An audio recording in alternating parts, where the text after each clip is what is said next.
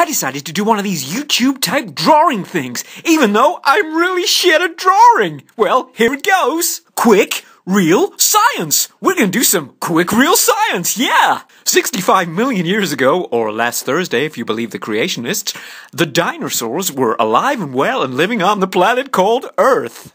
Although Gondwanaland was lush and lovely, it occasionally had some tectonic issues involving big pointy things called volcanoes. These volcanoes really did mar the Garden of Eden. Did I say the Garden of Eden? I didn't mean the Garden of Eden. Anyway, these dinosaurs, they used to have a real good time wandering around the place until, oh my god, something happened.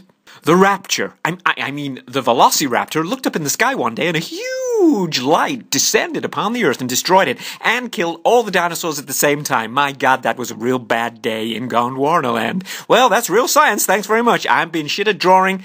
Goodbye.